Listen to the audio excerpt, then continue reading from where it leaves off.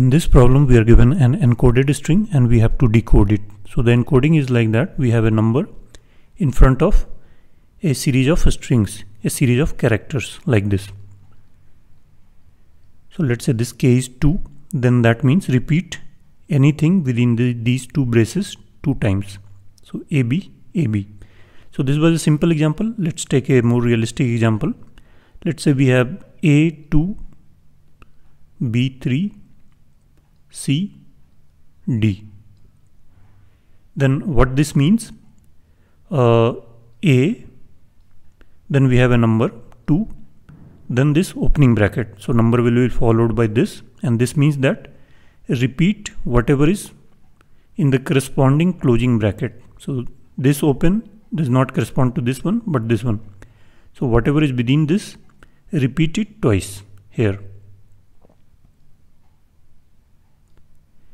Then, but it itself is encoded. It's not completely trivial. So B, so we have B, what this decodes to, B, then 3, then this opening bracket. So corresponding closing bracket is this one. So repeat it 3 times, C, C, C, then D. So this entire thing is this one. So repeat it twice. So B, C, C, D, B, C, C, D. So how did we do it? So we keep whatever is before the first number as it is in the result.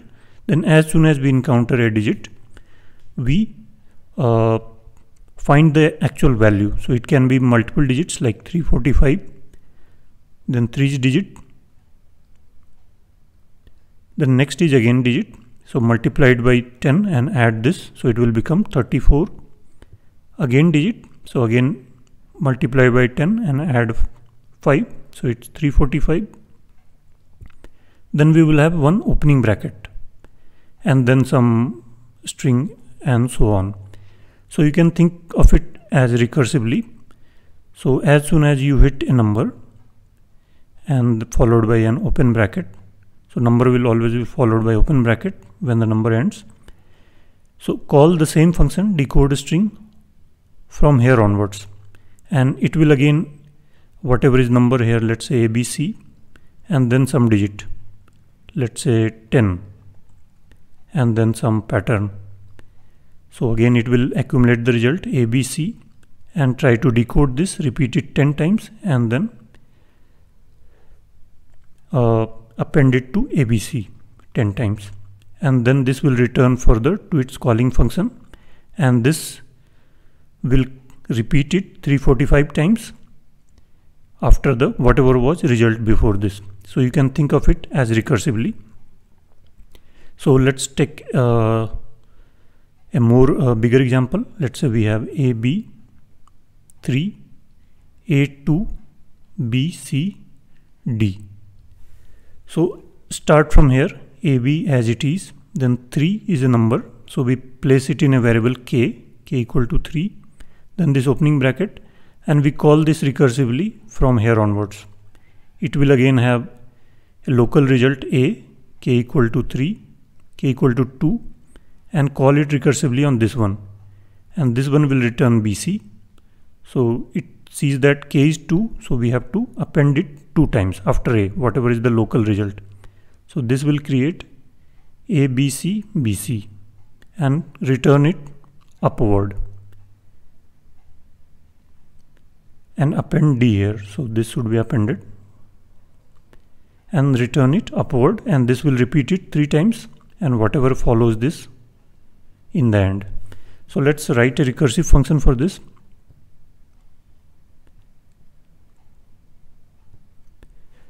So in order to make it recursive, we are having the same string, but the initial index changes. So initially we start with 0, but then we have a different index every time. So let's create a recursive version of this, and it takes another value, int,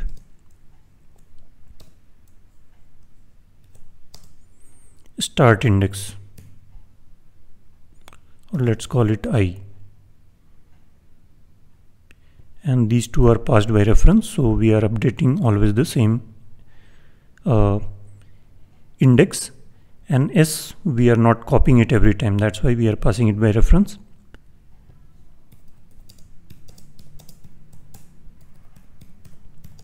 It's like depth first search, DFS.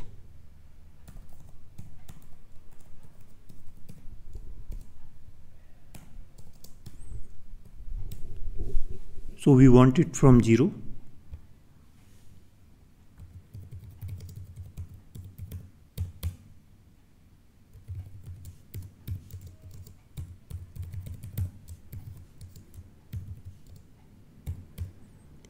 And as soon as we hit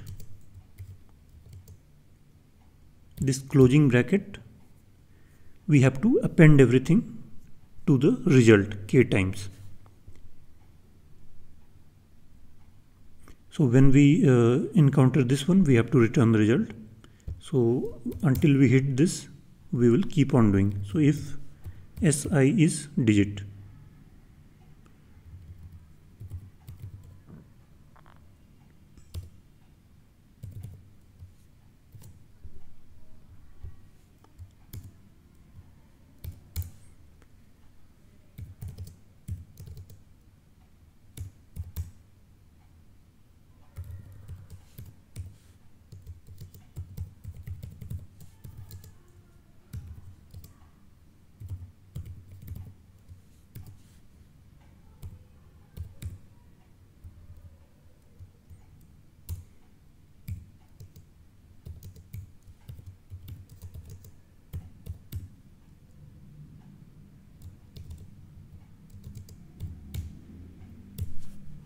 so we are finding the number. So whenever we encounter next digit, multiply the previous by 10 and add this one. So this is the sky value minus 0. The sky value of 0 is not 0, so that's why we are subtracting it. And then when this loop ends, we have covered the digits, continuous digits, and found the number k. So next character will be this opening bracket. So we have to skip it. So this corresponds to this opening bracket, which is not part of the answer. Neither are the digits nor are those closing brackets.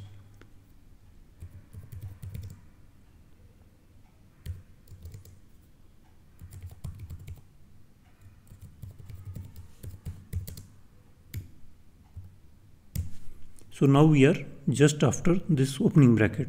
So in this case, we are at I is pointing to A. So we have recursively called on this one. And that will return some decoded string. So what we have to do, we have to append it to the result k times. So while k is greater than 0, keep on appending it to the result. So whatever is returned. And once we have appended everything, this part, then we will have I pointing here. We have processed everything before this. Now I is pointing here, so we have to skip this closing bracket. So we do again I plus plus, and this is for closing bracket. Else, if it's not a digit, then we append it to the result.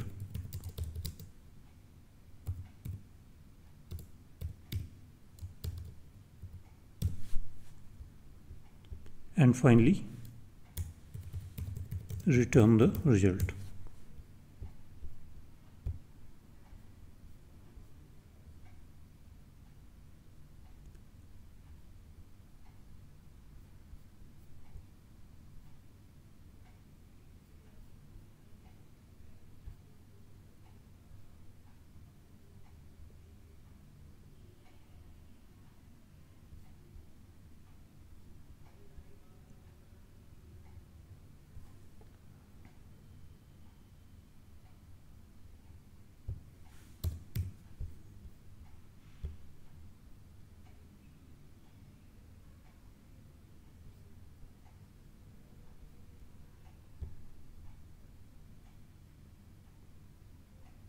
and the solution is accepted, and it takes 0 milliseconds, so that's good. So what is the time complexity here? We are scanning through this input string and we are decoding within this bracket and so on, and we never scan through this array multiple times, this string multiple times. So it's O of n, and space is due to the recursive stack. It can go up to O of n, but if you don't count that, it's O of 1. So we can do the same thing in Java. So let's copy it.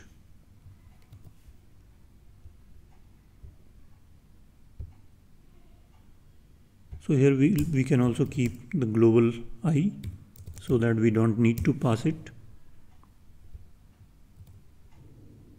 And here we will use a string builder because we want to modify that.